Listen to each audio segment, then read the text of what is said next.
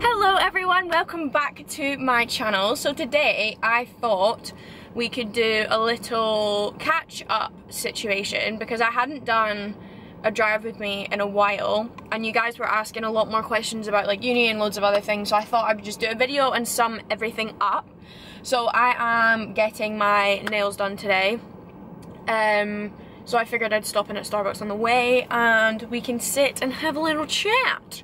So I am in the queue for the drive-through now. I will get my coffee and then we can start our questions. So let's go. I have the goods. So I got a venti iced caramel macchiato with 4 shots.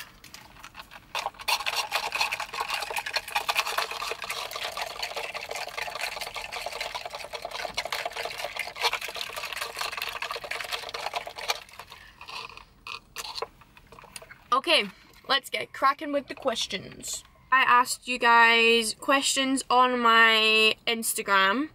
If you don't follow my Instagram, you should. So, quite a lot of them are about studying and like uni and stuff, so we're gonna break them up.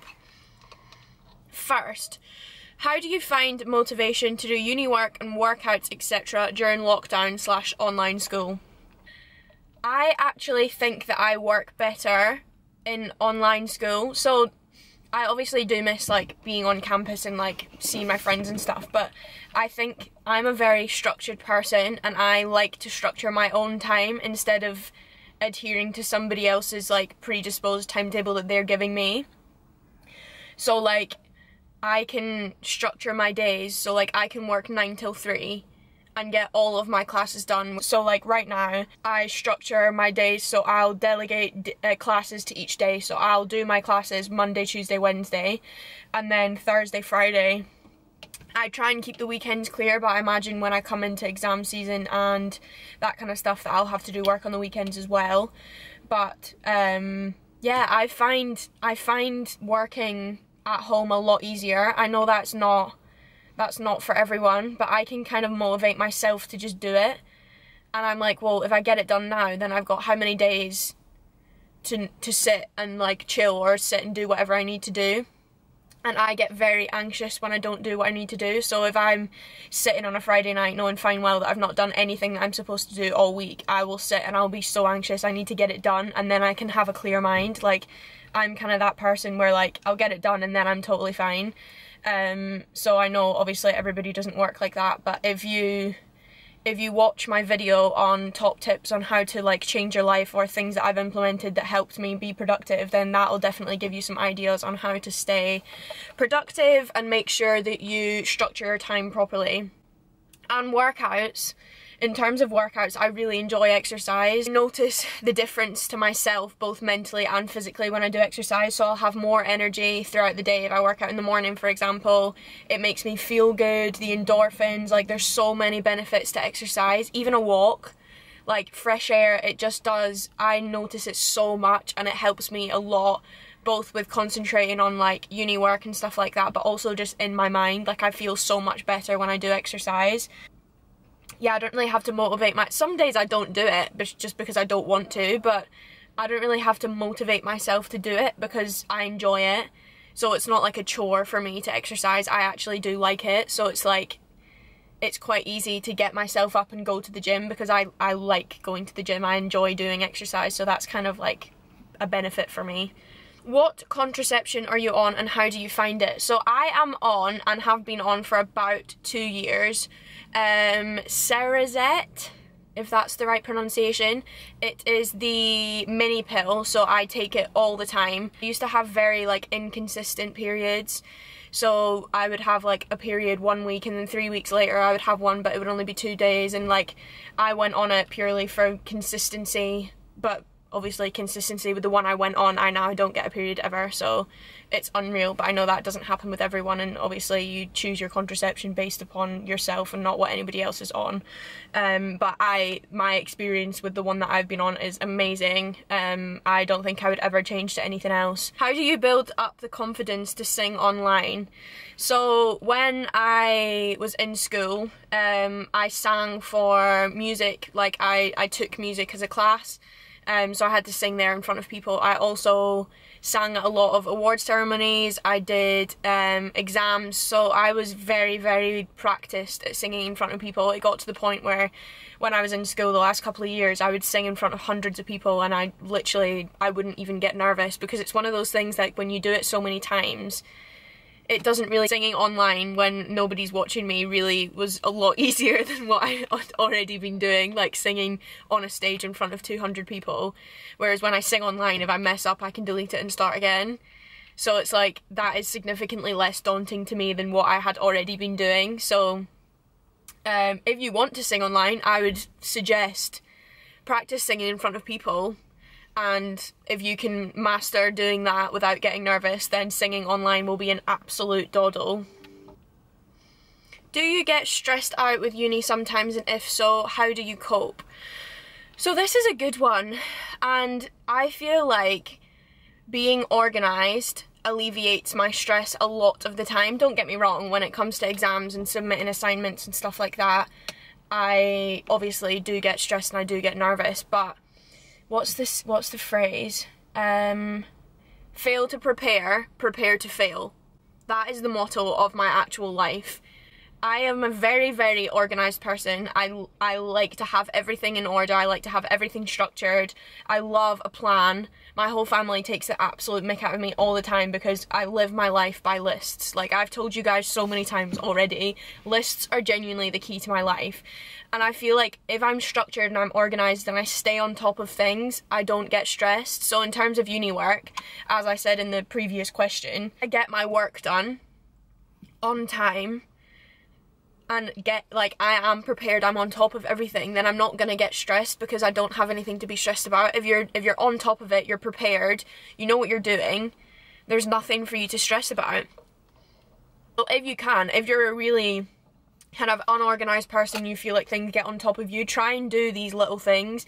Write a list the night before you go to bed of the things that you need to do the next day. Like genuinely go and watch that video and you will feel there's little things that you can do to make sure that your productivity is higher, and you then won't get stressed as easily when it comes to exam times and it comes to that kind of stuff. But yes, I do get stressed, but the way I choose to plan my time means that I don't tend to get as stressed as I would do if I didn't do that. Does that make sense? How many hours do you spend studying? Now, again, as I said, I delegate different classes to different days, so it'll be different every single day. So like the classes I have just now, family law takes a significantly less amount of time than the other ones do, purely because the lectures are so much shorter. And public law is about an hour per lecture, and it'll administrative law, that's what the class is called, public law, that'll take me probably about 4 hours to complete 2 lectures because I have to pause and write things down, and it's very like note heavy with loads of cases and all that kind of stuff, so that takes a lot more time. So for example, on a day where I would be doing that, I will probably spend about... It also depends whether I have tutorials, like it genuinely differs every single day depending on what work I have to do. So I would say it can be anything between 2 and 6 hours. I wouldn't probably do any more than 6 hours, so I normally start working at about 8 in the morning. 8 in the morning? No, I don't. I get up at 8 in the morning. And then I will be started studying by 9, no later than 9. I'll have a lunch break, so I normally work from like 9 until maybe 2. So what's that, 9 to 10, 11, 12, 1, 2, that's 5 hours. Oh, this is a fun one. If you had only 6 months to live, would you rather live a YOLO life or stay with your family? So I'm going to combine them and take my family on my YOLO life. Like, I know for a fact that my sisters would want to come on my YOLO life. My mum and dad love travelling, so I feel like I just bring my whole family on my YOLO life. But if I couldn't do that, then yes, I would stay with my family. I would rather spend 6 more months with them than on my own. Do you know what I mean? Like, yeah, I'd have experiences, but who am I going to tell the experiences to if I'm dead? And nobody was with me to share the experiences. Like, yeah, I would have slightly a more fulfilled life, but I would rather spend more time with my family and make memories with them. What have you struggled the most with due to COVID? I mean, I think I kind of made the first lockdown anyway. We're going into another lockdown tomorrow. And I feel like the first lockdown, I tried to do as much as I could to make it a positive and kind of like life-changing experience. The hardest part definitely was not being able to see Callum. That was like, I didn't see him for like, what, 4 months? So that was really, really tough. And obviously you've only got, thank goodness we had phones to communicate, but like, it's just not the same. So I genuinely take my hat off to anybody who does a successful long distance relationship, because I couldn't. You studying at uni? Well, I probably should have done that one first. I am studying law at university, so I'm in my 2nd year now. I really enjoy it. I think it's a very, very good subject to study if you can get there. It's not something to take on lightly, I would say. It's a lot of work.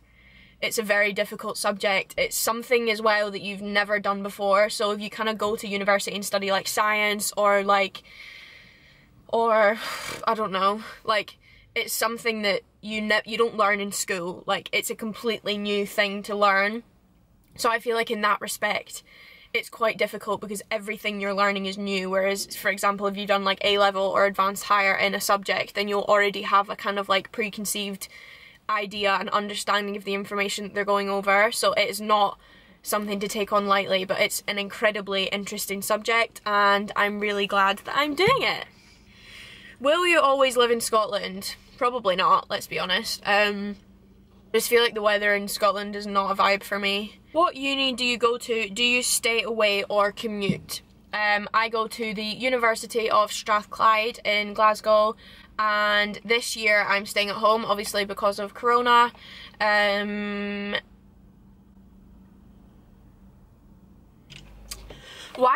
sounds funny. Why does Lucy always fall out with YouTubers?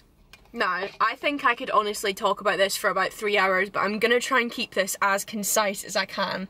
If you were friends with people in school, you're not friends with everyone.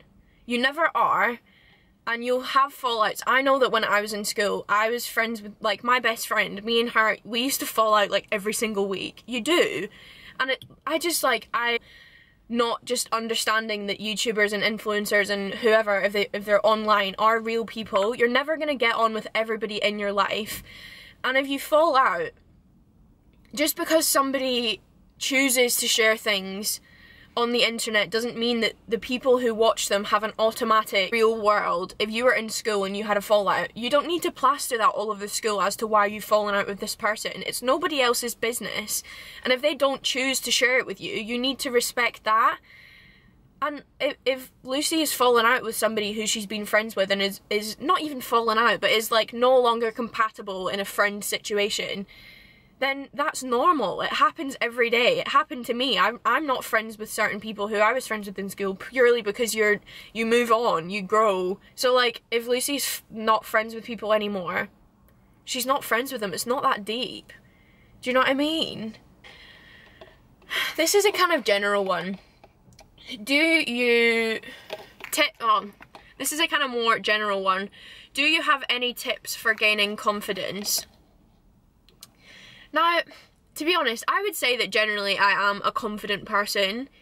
I think that came from both me having older sisters who I kind of got to like grow up with and they taught me a lot of things, and two, I really try and not care about what people think. I think that is genuinely the key to happiness. And the thing is like, you've just got to get over what other people's judgment is of you. And I think people have that problem as well in the gym. And I will adopt the same philosophy. I'll literally put on my headphones, I'll go to the weights section, which is filled with boys, and you just have to be like, look, I'm here doing the same thing as you are. Whether you're lifting 60 pounds, is it pounds or kilos? 60 kilos more than me is irrelevant. I'm doing the same thing. You just have to have the confidence in what you know that you're doing and what you want to do, and just ignore them. And genuinely, it will come with time, but just be like, look, what would Amy do? And Amy would tell you, if you want to do it, go and do it. Don't care about what other people think, whether they think you're gonna look stupid or they're gonna laugh or they're gonna whatever. Do it anyway, and then laugh at them after.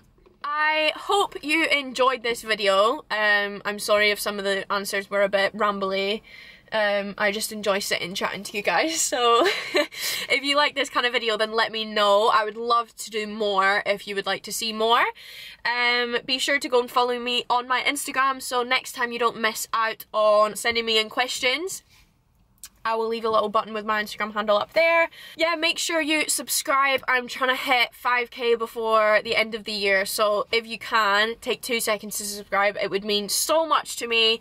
Make sure to give this video a like, and again, drop me a comment in the box down below, and I will see you in my next video. Bye